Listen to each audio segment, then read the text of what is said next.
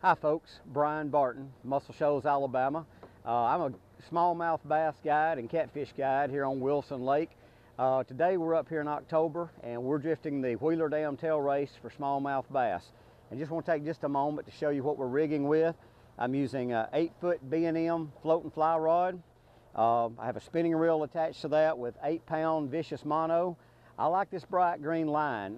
When you're drifting out here, you want to kind of keep your line tight, and a lot of times just a little twitch may be an indication you got a bite. So I like this high visibility line, and it's a real simple rig. I'm just using a number 2 true turn hook and come up above it about 15-16 inches and put a split shot. Now the split shot can vary depending on the current. You might use as a small amount as a 1/16 all the way up to a 1 ounce. This one here is about a 1/4 ounce. But the weight will change with the current and the conditions.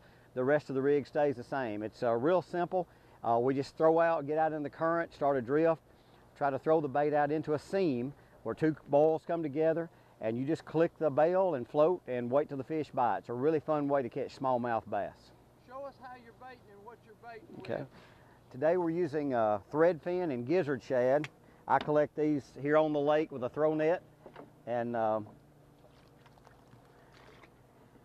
get one out here. This one here is a typical, that's about a 3-inch gizzard shad. And what I do is just take him and I hook him right through the bottom lip and come out his nostril. You just want to barely nose hook him. That way he's streamlined in the current, he can swim with the current, and he's going to stay alive. If you hook him through the eyeballs, you're going to kill the shad. So lip hook him and you're ready to go. Tell us how you set the hook. You want to be real easy with the hook. These rods are limber, but you'll see the line tighten up or you'll feel it.